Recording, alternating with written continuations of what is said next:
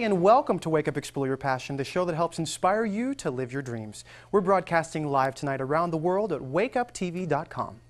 Tonight we've got an amazing show lined up for you. Here's what's coming up for tonight's show.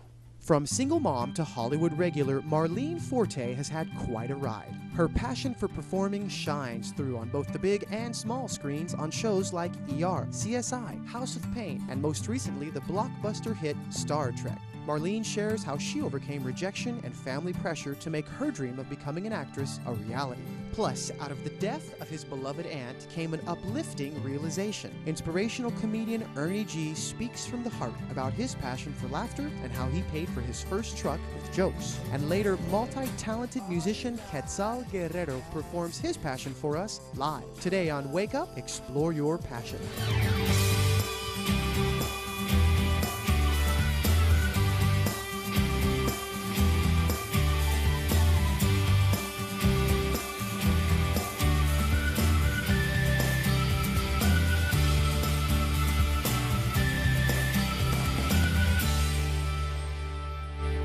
Welcome back. Our first guest for today, Marlene Forte, knew she wanted to be an actress since age 10, but soon learned that things don't always turn out the way you plan.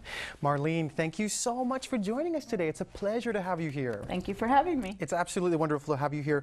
Tell me, how did you get sidetracked along the way? You had this clear dream, you had this goal of becoming an actress. What happened? Well, I was 10.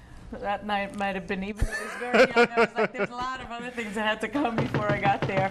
And nobody in my family was in the business. So, and then, shortly after that, I had a baby.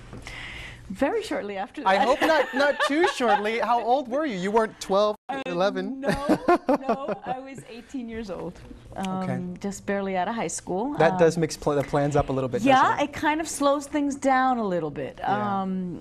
I married my high school sweetheart, and we played house for 4 years. So I had to find brilliant ideas or ways to make a living. I did go to college. I just barely had gotten out of college when we got divorced. Mm-hmm. So I had this brilliant idea that if I was my own boss, I could act. And of course, acting, theater, and film. And what did I want to do? So I thought, oh, you know what? Video stores. Now I'm aging myself because it was pre-blockbuster. But you're not aging yourself that much. At the beginning of the video world, and then I opened up a little video store in my hometown in Jersey, in North Bergen, New Jersey, called Archway Video, and I ran that for 6 years and didn't act a lick. So let me get this straight. You wanted to be an actress. You knew that at the core of your being. Yes. But you opened a video store instead. I have to give you credit. It's still in the same ballpark. Yeah. I just have a run to wipe, but hey, Tarantino did it. You were just in the right? nosebleed seats. Exactly, at the back. I was. I knew I was in the stadium. I just had to work my way up to the stage. So what happened? When did you have your wake up moment when you said, this is just not working out, this is not what I had intended?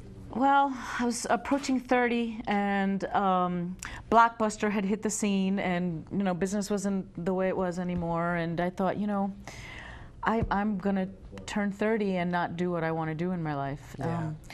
So I turned to my parents. I said, I am selling everything, and I'm going to go across the river, the Hudson River, and I'm going to go to New York and because be an you actor. lived in New Jersey. I'm a Jersey kid, yeah. Okay. I was born in Cuba, but I was raised in Union City, New Jersey, West New York, Hudson County.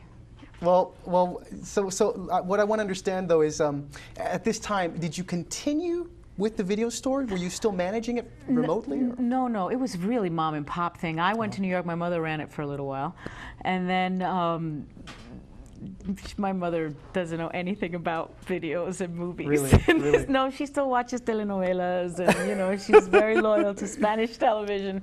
So I thought, it's time, and so I sold it, and I rented a room with Maggie Bofield, who is a very dear friend of mine still and part of Labyrinth Theater Company. And that's really where I learned. I was an English major in college, so I didn't even study it in school. And they were holding auditions for a Latino actors-based new troupe that was starting off. And so I auditioned, and I got in, and we met every Wednesday for 3 or 4 years, and I learned about movement and voice and just learned everything. And Marlene, you did all of this with a kid. You're a single mother.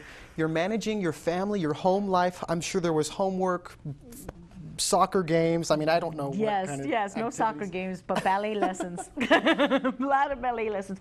You know, I do believe, everyone says it now, it's very hip to say, you know, it takes a village to raise That's a right. child. And it's very true. Well, you were certainly fortunate in that so many people don't have that luxury. Yeah, I had my family. Well, Marlene, we are getting ready to talk more about your career, your work on CSI, ER, all of these exciting shows you work with. We're going to hear what it's like to be the transporter chief of a Starship Enterprise when we come back here on Wake Up, Explore Your Passion. Don't go away.